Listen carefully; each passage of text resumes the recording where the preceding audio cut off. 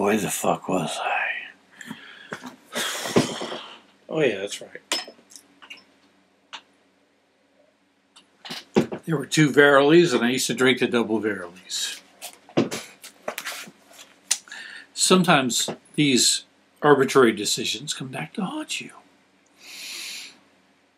49. Verily, verily, I say unto you, that when I give a commandment to any of the sons of men to do a work unto my name, and those sons of men go with all their might and with all they have to perform that work, and cease not their diligence,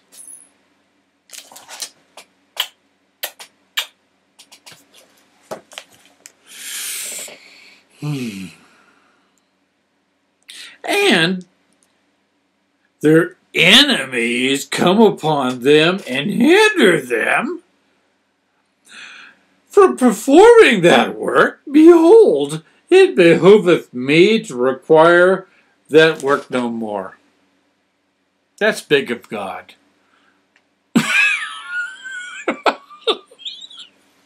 Who could do anything? But he's going to be a bitch about this one. He's going to punk out. Because it's part of the master plan. It's, I don't know.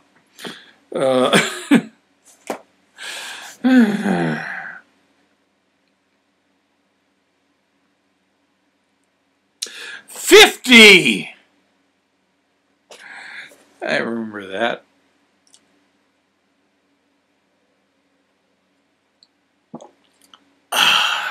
Oh, that's tasty. Pretty good for in a can. And the iniquity and transgression of my holy laws and commandments. Isn't a law a commandment and a commandment a law? He's being poetic again and figurative, I'm sure. Okay, I'm sure I just being a little bit pedantic there.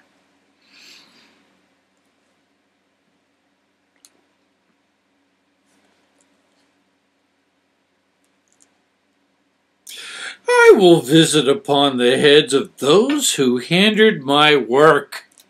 So I'll get back at those people that aren't allowing you to do things I told you to do, but some of you can't do.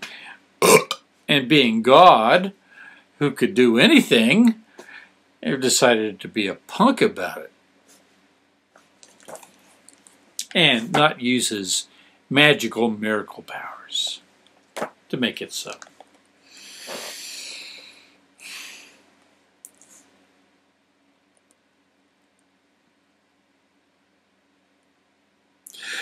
Unto the 3rd and 4th generation.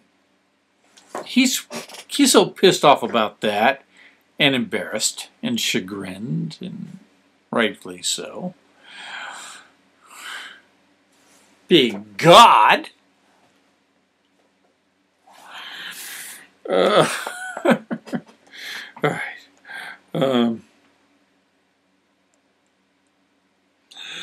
Yeah, he's going to fucking curse a bunch of babies. What the hell? He drowned a whole bunch of them. And whole species of things, and mix up the salt water and fresh water and killed all the fucking sea life. Because that's what would have happened. Sorry, I'm totally getting off track on that.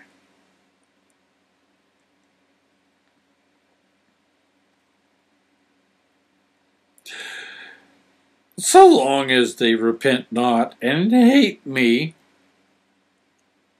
saith the Lord God. Okay. I stand corrected. 51. getting there. Therefore, for this cause have I accepted the offerings of those whom I commanded to build up a city and a house unto my name in Jackson County, Missouri, and were hindered by their enemies. Because it's not like you could have done something about it. Saith the Lord your God. Sorry. You tried to do this for me. And I commanded it, but somebody else fucked it up. So, it's okay.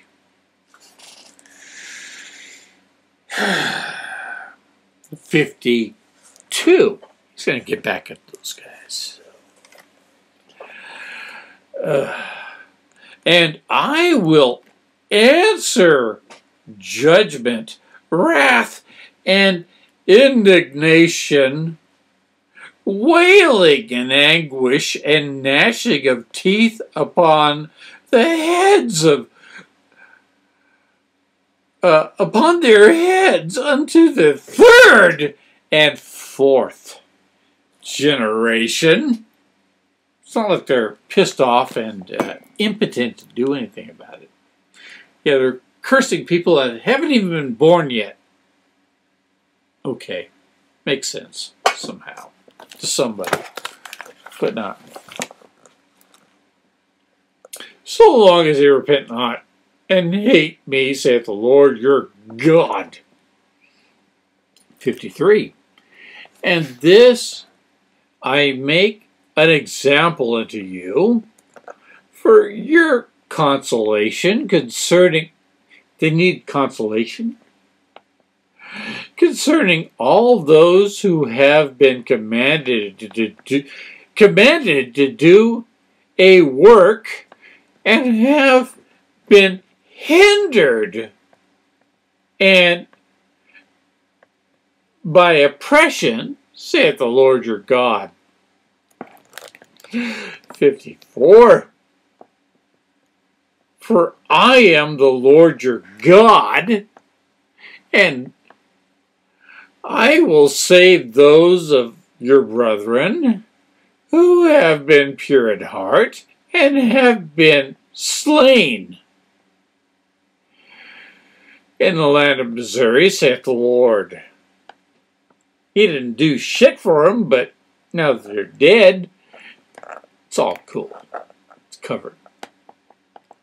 Afterlife insurance. 55.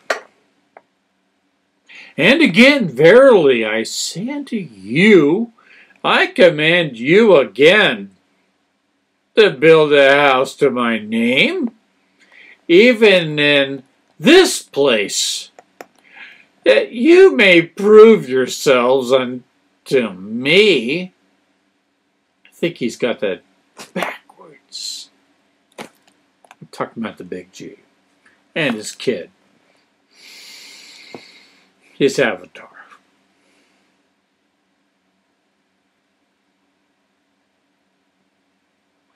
That ye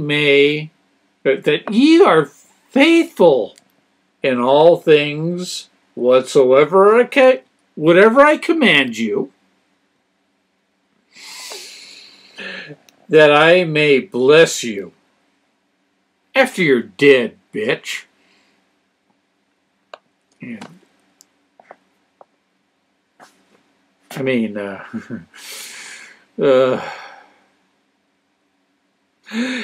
I command you, and I may bless you and crown you with honor, immortality,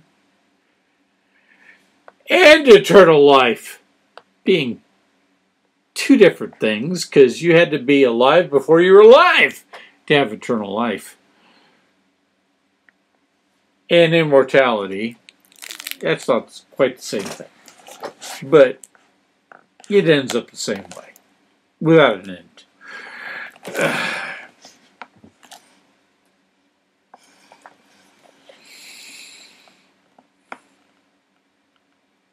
"56. And now I say unto you, as pertaining to my boarding house," to change the subject and geographic location, "which I have commanded you to build for the boarding of strangers, let it be built unto my name." He's not insecure at all, is he? "And let my name be named upon it." I'm quoting. Really? Sticking with the text here. "And let my servant Joseph," who's soon to die, but they're not bringing that up right now, even though they know the fucking future, "and his house have placed therein from generation to generation," until the changing of the rules again. 57. "For this anointing have I put upon his head, that his blessing shall also be put upon the head of his posterity." Even, no matter, all of them. There you go. "After him." But, yeah, I mean, nothing about nepotism here. They're all going to be awesome. So it's only fair.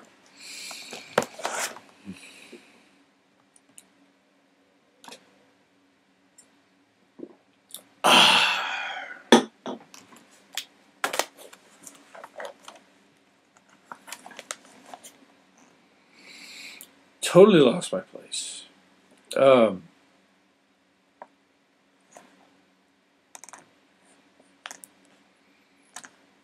After him,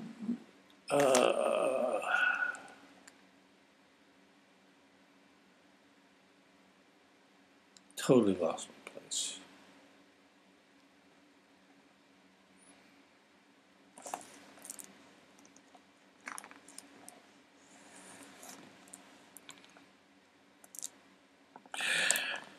"Therefore, look, my servant Joseph and his seed after him have place in that house." It's super sperm, so it's all right. I mean, the right genetic markers. "Seed after him," and he sure spilled a lot into willing winches, and try not to linger on that thought much. "And a seed after him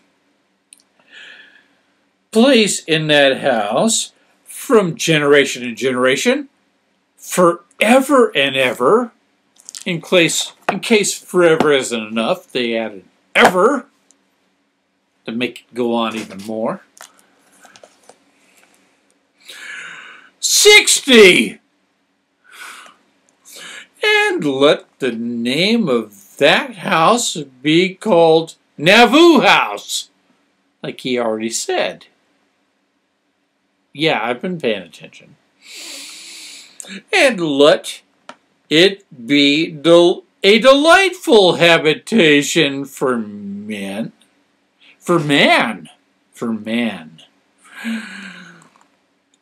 and a resting place for the weary traveler, that he may contemplate the glory of Zion."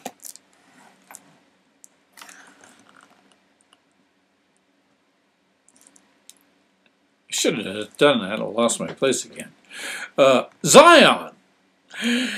"And the glory of this, the cornerstone thereof, which is even more awesome, apparently. 61, that he may receive also the counsel from those whom I have set to be as plants upon her walls. So you could be like a geranium. You could be vegetating like a plant. Or maybe they just planted you there. Sorry. Okay, here we go.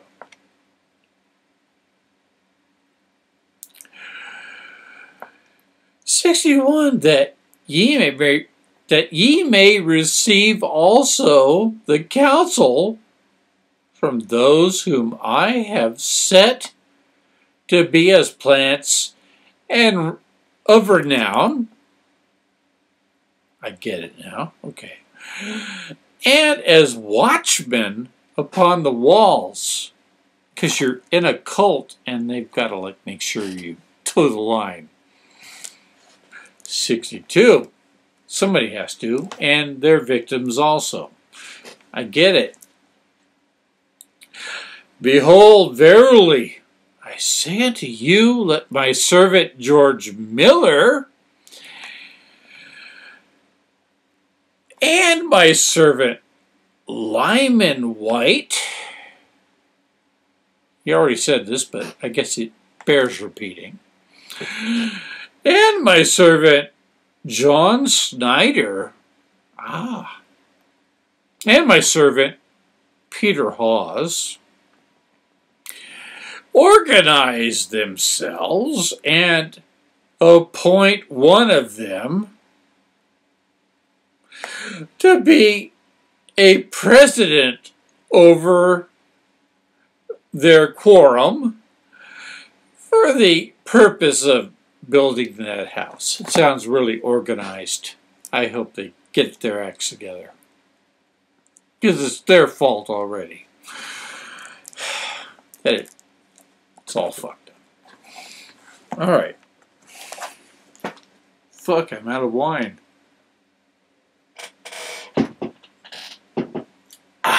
And my cat's in a coma. I didn't do anything. He's weird enough already.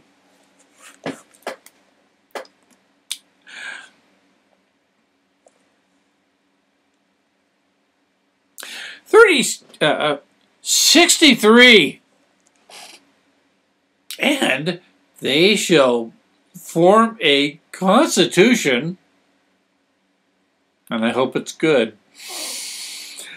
"whereby they may receive stock from the building of that house." It's all about making the bucks, ain't it? It's a profitable taxpayer organization. 64,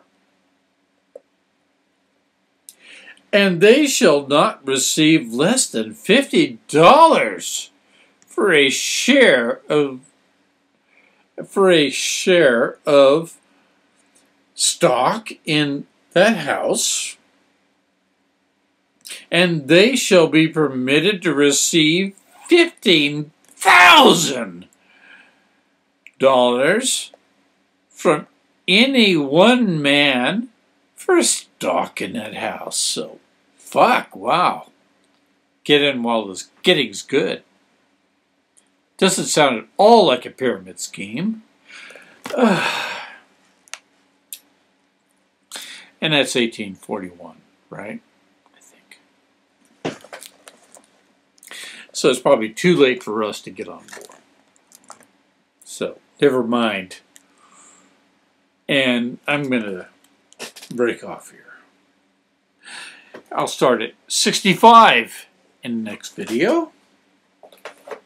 Peace the fuck out, because I'm sure a lot of you don't want to watch anymore. But if you do, stay tuned, because it's probably going to be awesome. I don't know. I hope so.